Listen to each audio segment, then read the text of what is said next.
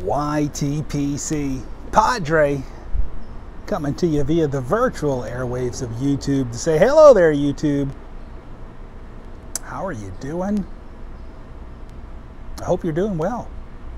In fact, I hope you're finding all the blessings that the Lord has in store for you. You've heard me say it before. I'm going to say it again.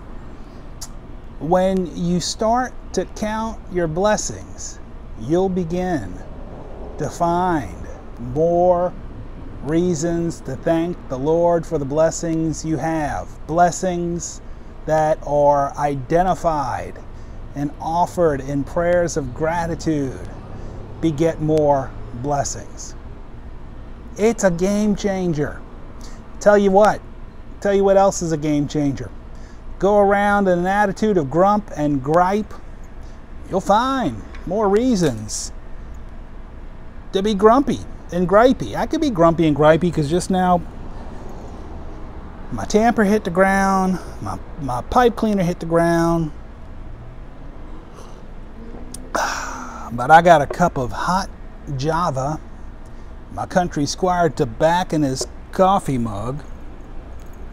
I can reach right on over and pick up the tamper and the pipe cleaner and be good. I'm just going to give thanks. Hey, so Country Squire, I don't have my BRTV mug.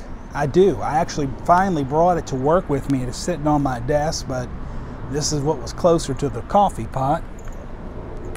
So I've got that, but that's a good chance for me to remind you that over on the virtual airwaves of BRTV, that's Briar Report Television, old Padre's teaming with Mark V via the Briar Bothy, and we are smoking through the series sampler from the Middle Earth series from Country Squire Tobacconist. We got episode 1 up on BRTV.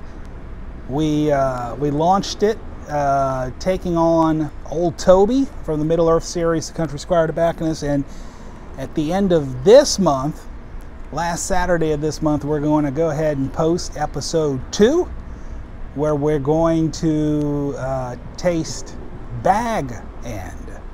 It's not too late for you to be a part of this. You can go over to Country Squire Tobacconist and order the sampler for yourself. Am I smoking a little Country Squire tobacco today? Actually, I'm not. I'll tell you what I'm smoking. I am enjoying, as we do a little house cleaning, this beautiful Savinelli Oceaneaux, and in it I am enjoying something that I know old Sergeant Savinelli likes, and it's this C&D Small Batch Sun Bear. This is the 2019 batch, and of course last week they released another batch for 2020, and of course it sold out very quickly. And so if you were looking to get yourself a couple of tins of that, I hope you had some luck doing it. I did. I had some luck. I got a few tins to put in storage down in the old cellar, and I picked up a couple of other things in that order too, just because I was taking advantage of free shipping. Let me show you what I got here. 2 things that I've not had before. In fact, I'd kind of given up on trying to even find something to scratch this itch. Anybody who knows me knows I like a good black coffee. That's good. What I have found is disappointment in getting pipe blends to well represent the coffee flavor, and I've been through several of them. This is one that I decided I was going to go ahead and pick up, and I know this isn't strictly a coffee, but more of a coffee and chocolate, I would imagine, since it's called Mocha by C&D. What's the tin say? This should appeal to the coffee lover as well as those around you. It's half number 305 espresso and half number 700A dark chocolate, a rich chocolate flavor on an all black Cavendish base, clearly an aromatic going to give that a shot at some point. And also this is newer, a newer offering, if I'm not mistaken, from a brand called Cobblestone. And this is called simply Black Coffee. And I've seen some people talking about this Cobblestone series and speaking highly of it. And so I figured, hey, why not? I can give it a try. And so I picked up some those two along with my batch of Sun Bear.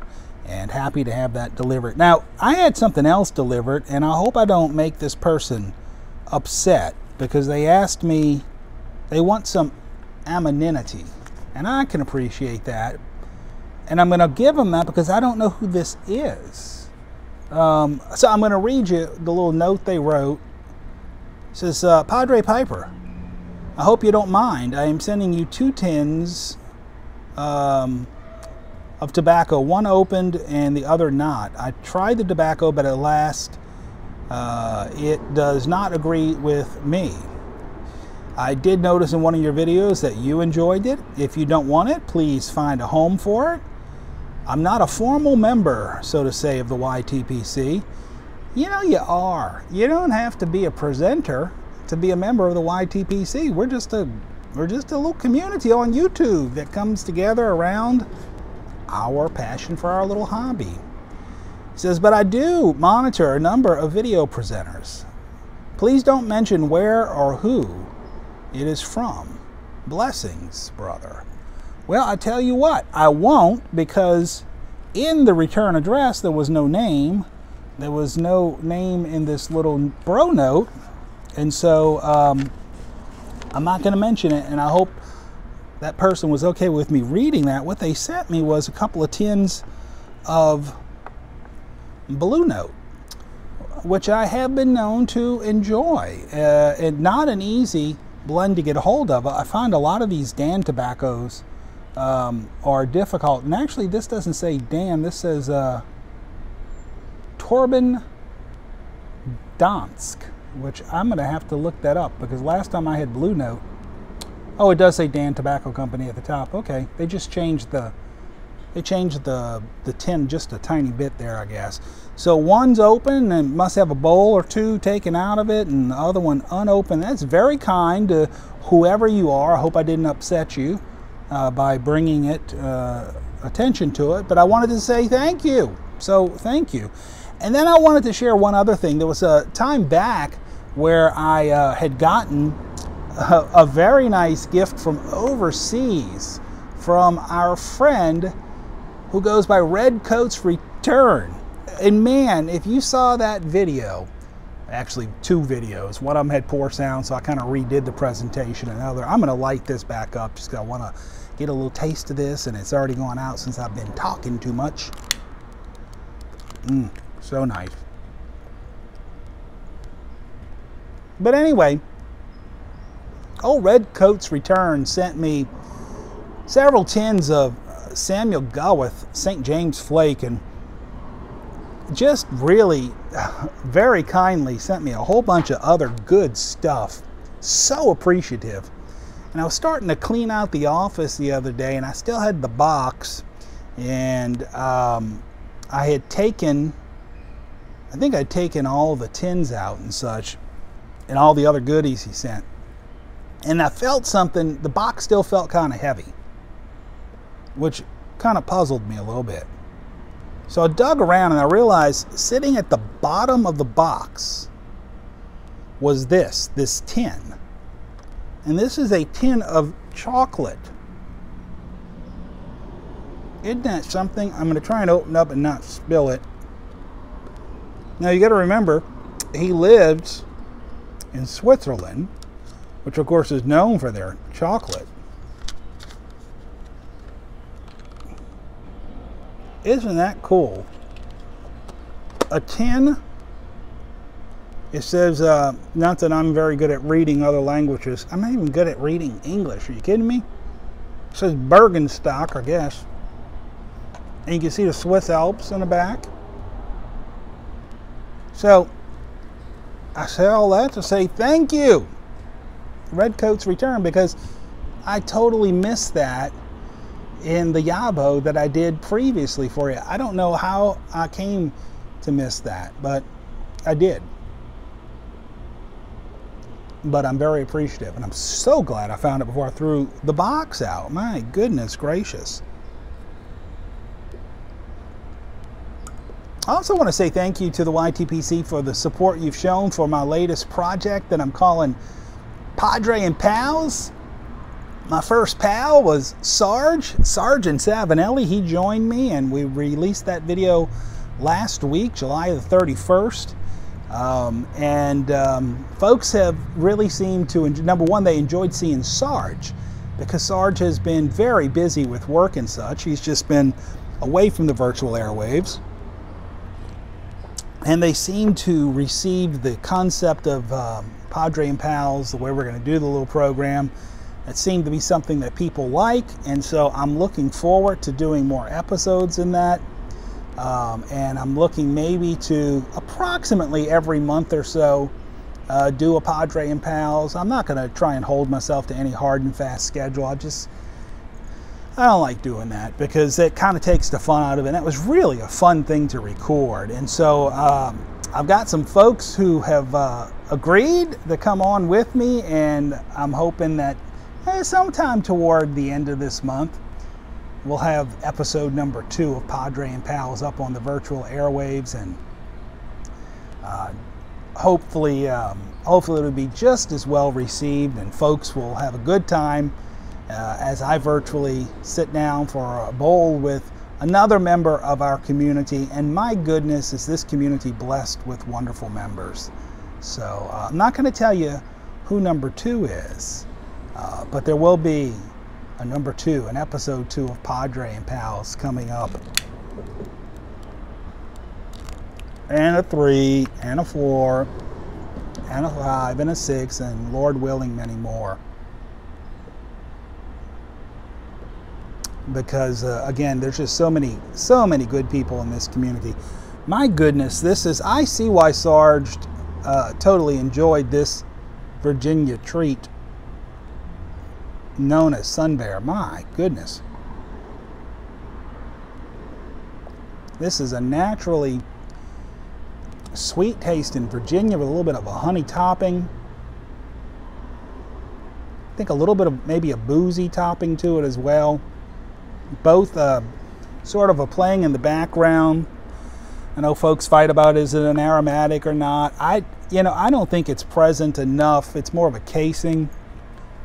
I don't know. I'm not going to argue whether this is an aromatic or not. Who cares? If you like it, enjoy it. It's a Virginia tobacco from C&D. It's their small batch, you guys know. I've been a little critical of the whole small batch phenomenon and such, but what can I say? This is a good one. And at the end of the day, I'm glad I picked up a couple of tins of the 2020 version of it as well. Keep that on hand and in the cellar. This opened and was a little wet, and so it's been just in the tin like this with the cap on for about a week, and I'm getting ready to go ahead and put it in the jar. It's lost a little bit of its moisture. Still going to probably, even after I jar it, require a little bit of drying time before smoking it, and that's okay.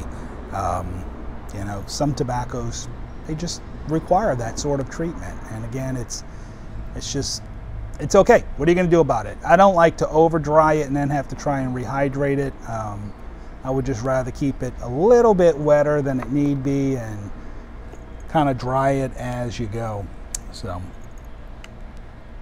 I don't know what you guys have going, or gals, at this time, but I just wanted to take a few brief moments on the virtual airwaves of the YTPC on this Thursday after work to say hello, check in, thank whoever that was that sent me that lovely gift. I hope I respected your request of remaining anonymous as best I can, since I don't know who you are. I hope you don't mind me showing it off, because I wanted to do that just because I'm so appreciative that you thought of me. You went through the effort of tracking me down and finding out where I am and such, and so I really truly am appreciative of that. And I hope you, if you haven't had a chance yet to see the episode 1 of Padre and Pals, that you go over and check that out. It's exclusively on Briar Report Television. Hey friends, this is Padre being bilocational. I'm in my office now. That was a mistake. I meant to say, if you want to check out episode 1 of the Middle Earth series, going over to Briar Report Television. Episode 1 of Padre and Pals is right here on the YTPC. Back outside.